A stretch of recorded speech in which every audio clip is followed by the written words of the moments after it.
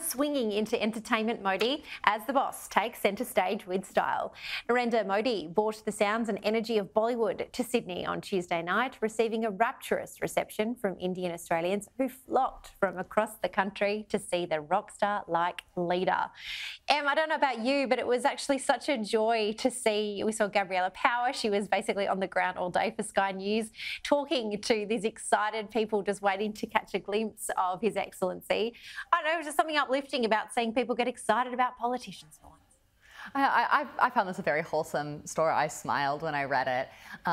I do have to object that we're not all about the 3 C's, cricket and Commonwealth and curry. I still feel like curry deserves an honoured place in Australian culture, and that the Indian people that have immigrated here have added so much depth to Australia, and it's a huge value, and I will happily eat as many vindaloos as you'll send my way.